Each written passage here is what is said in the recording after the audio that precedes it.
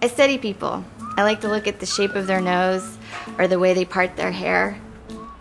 And then I like to put each of those details into my designs. I sell a lot of things on Etsy. I knit these Navajo-inspired scarves where I submerge them in a lime juice bath for an hour and air dry them, and that's to ward off the evil spirits. Oh, and I also make buttons with gerbils on them. I refuse to be stereotyped.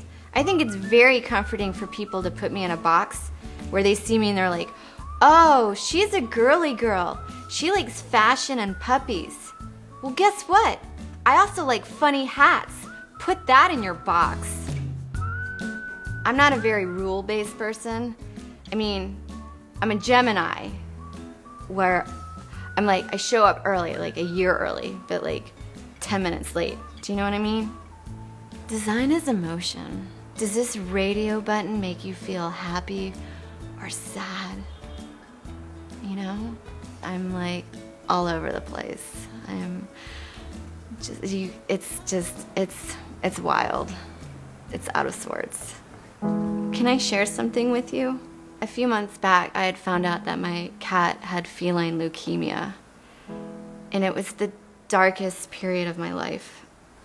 I was hurting inside, and I still had to come to work every day. But when you're an artist, you take those negative feelings and you express it into what you do in your art.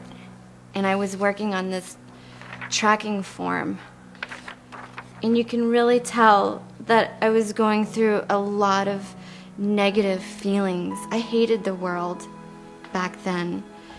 You can really look down on the priority pull down menu.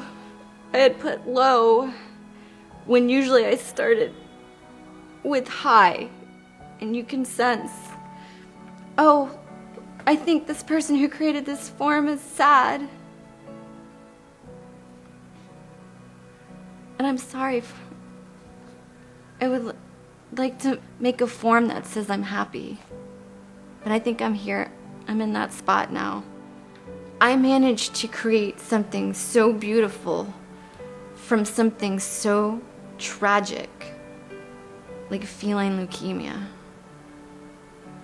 I'm proud of this. It's me. And I'd like to tell you, Scruffles is alive and 2 months in remission. So my web forms have that pep in them that people know me for, you know?